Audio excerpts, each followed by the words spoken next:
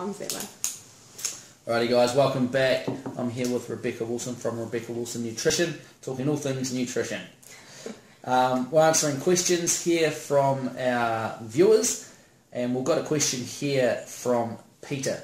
The question is, I started following a low carbohydrate, high fat regime at the beginning of 2016 and kept my gross carbs down to less than 50 grams a day, which is quite low. Yeah. During this period, he says he lost 12 kgs without feeling hungry.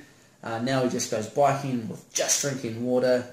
The adaptation to burning fats and ketones rather than glucose took me about 2 weeks, he reckons.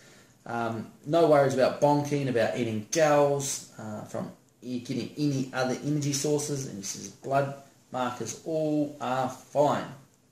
So it sounds like a great thing. His question is, why aren't more nutritionists or dietitians recommending this approach to eating? Yeah, the low carb, high fat, I'm actually get that the right way, yep. Is definitely growing in popularity. Before we kind of go into the nuts and bolts of it, I think it's really important just to take a step back and kind of look at the broad picture of dietary trends. And although low carb, high fat is being kind of bolstered as this new kind of new phenomenon and this amazing thing, if we look back at the trends over the past 30 years, it has been and gone. The concept of come and gone. So it's pretty much as Atkins remodelled, and that definitely grew and dropped off in popularity. Yeah. So it is important to just put it into context that it isn't this amazingly new revolutionary thing, and there has been a lot of research done in this area, particularly in athletes and endurance athletes.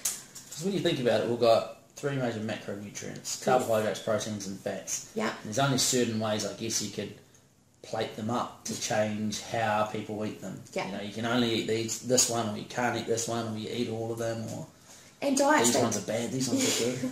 And there's a huge amount of money in the industry as well, and then you can tell just by walking into a bookshop or looking on Amazon what's on trend at the moment. This one's at the low carb, high fat recipe books and how to do it and all those sorts of things. And it is really easy to kind of get sucked in, and it's just, as I say, just putting it into context, and also when it comes to athletes, thinking about what's your ultimate goal.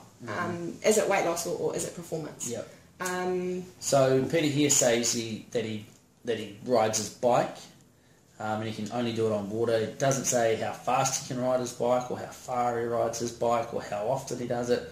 So there's a lot of people, I think, not pose as athletes, but think of themselves as athletes because they do, maybe some local racing or whatever. But when we actually think about it, they're getting the sort of normal level of exercise versus looking at high performance. Yeah.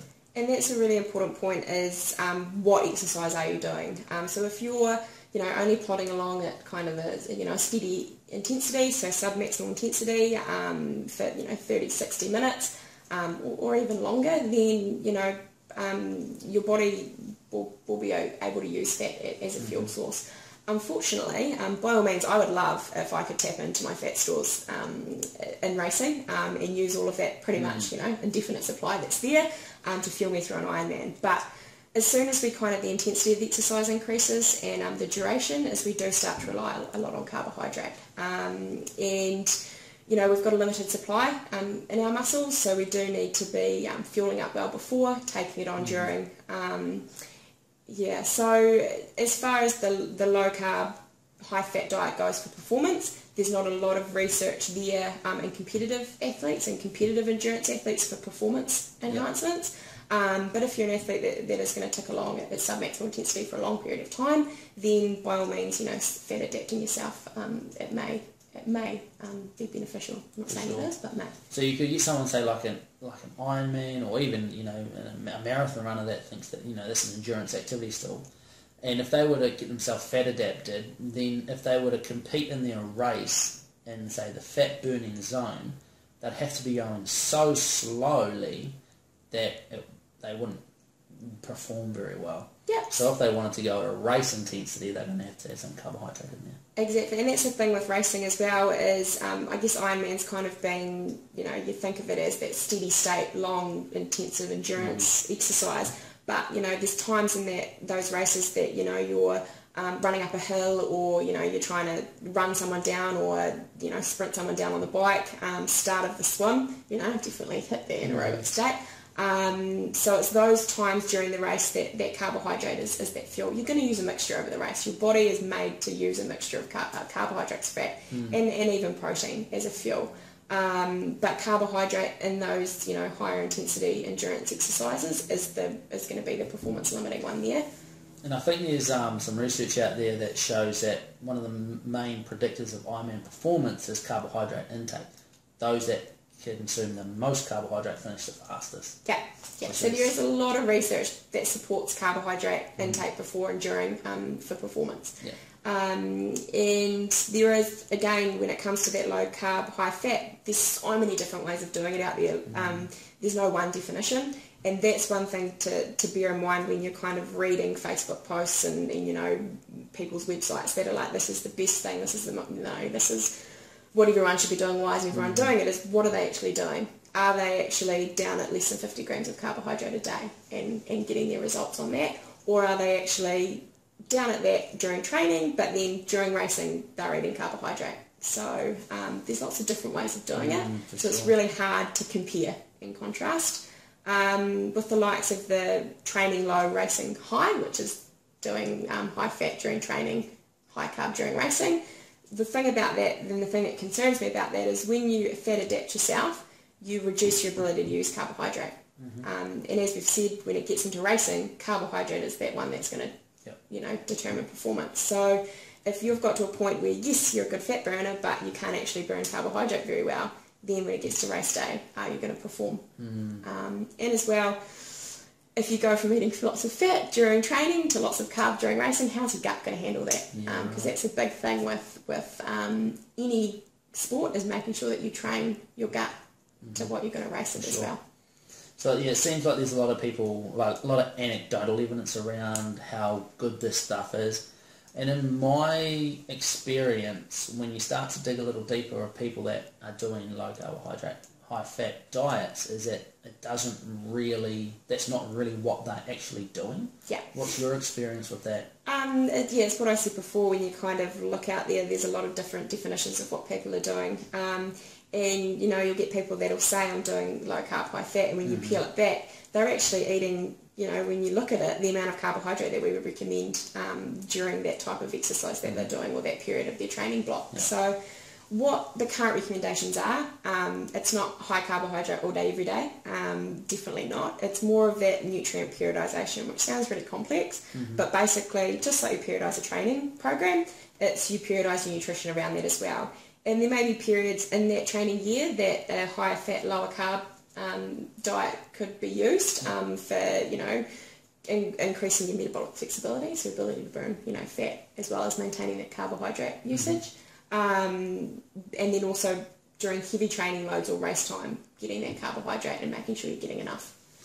I know at least 3 examples of athletes that I've been working with that have gone to nutritionists to get advice, and they've gone to the same nutritionist, and it's always, they bang on pretty hard at this low carbohydrate, high fat diet, and it always seems to be the same result with them. It excites them to get the ball rolling, and then things usually go relatively well for a couple of weeks, and then they start really struggling with their energy and the ability to train, and all their training sessions end up going really poorly, and then they usually end up very sick, like colds, flus, that sort of thing. I don't know where I was going with that. That's been my experience with it. And same as well, and that's the thing as well, is that your body is really adaptive. So in that initial kind of couple of weeks, as you say, for some people it could be a little bit longer. Yep. They will, they will start. Your body will adapt. You will start. Maybe it's mental. Maybe it is something physiologically happening. You'll start to respond, and that almost positively reinforces that. So you're like, oh yeah, this is going really well. Tell everyone else about it, and then your body can only adapt so far, and then it will start to struggle. So carbohydrate, brain fuel, okay? Yep. So it's our brain's preferred fuel source. We can't use fat up there. We need carbohydrate. Also, immune function can be compromised with lower carbohydrate intakes as well. And if you're an athlete and you're sick, you're not going to be training to the intensity that you want, and you've got to think long-term goals performance. And if you're spending, a week or something recovering from illness, then that's a week that you're not getting good effective training. Awesome. I think it flows on quite nicely to our question here about, I'm not even too sure who it's from, but says, can eating only in a 9-hour period and not eating in the remaining 15 hours of the day have a positive effect on your endurance, i.e. can it boost endurance performance? I did hear something, but did not research it that deeply. Good.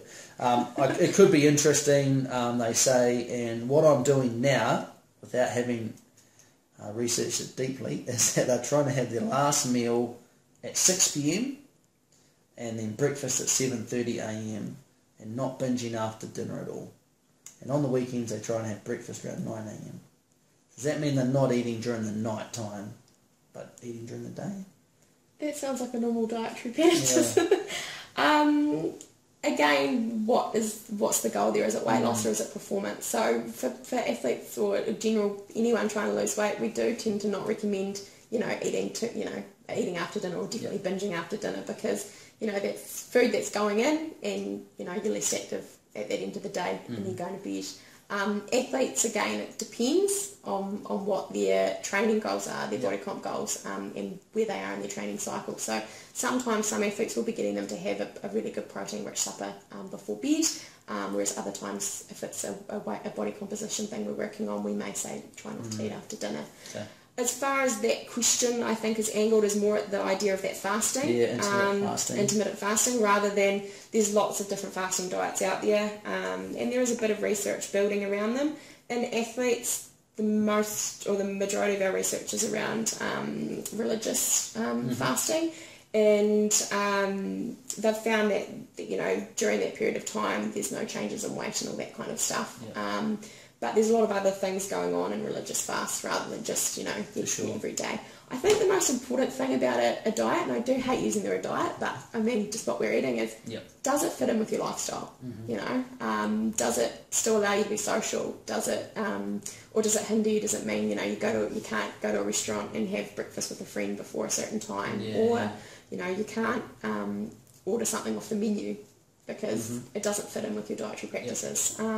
Because, you're an athlete and that might be a priority, but you're also, you're a person and it's your own part of a family, part of a relationship. So as far as fasting alone goes, it's similar to the low carb, high fat, there's not a lot of research supporting performance with it. My concern is around those long periods of time without nutrition is what effect it's going to have on your metabolism, but also on your muscle mass. Once we go a long period of time without food, as your body starts to pull it out of your stores, your fat, but also your muscle and your bones to fuel itself. Brilliant. So muscles are pretty important for athletes. Yeah, don't want one going anywhere. Exactly right. And then I guess this is one part just here. Why aren't more nutritionists or dietitians recommending low carbohydrate, high fat? There are some that bang on about it, very loudly, and then others that don't at all. And intermittent fasting. Why aren't there more you recommend? So the simple answer is the evidence isn't there. And as I mentioned in that first podcast that we did around dietitians versus nutritionists, second podcast, is that as a dietitian, I'm bound by evidence-based practice, and I don't mean that means, there's a little bit of flexibility there, and obviously we use evidence-based to guide guide what we do with athletes and mould it to the individual.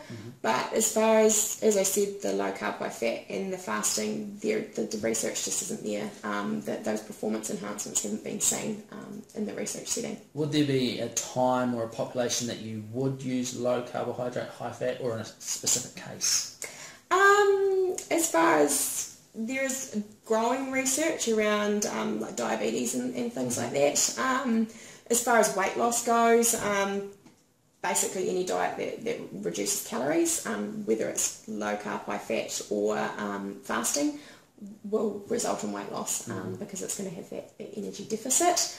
In the athlete setting, it may be at a particular time in that training block, maybe early on, not in that competitive season, where you may look at doing a lower carbohydrate intake to stimulate some of those adaptations. But as I said, it's that nutrient periodisation rather than chronically one or the other. You know, our bodies are built to burn different fuels. You know, let's not compromise one at the sake of another. And it really comes back down to like having all these different tools in your toolkit that you can use on individual cases, versus just a blanket approach to everybody. Exactly, and also doing it under direction and guidance. So there's so much information out there, so much information on the internet, and you can get lost and you can pick and choose from different people's opinions and recommendations, and quite often end up doing something that's not at all productive. So I think getting guidance is really important, and working closely with sports dietitian and coaches and things like that can be really If you've got any comments or questions about low carbohydrate, high fat or intermittent fasting, feel free to post them below and we'll hit fix with them at a later date.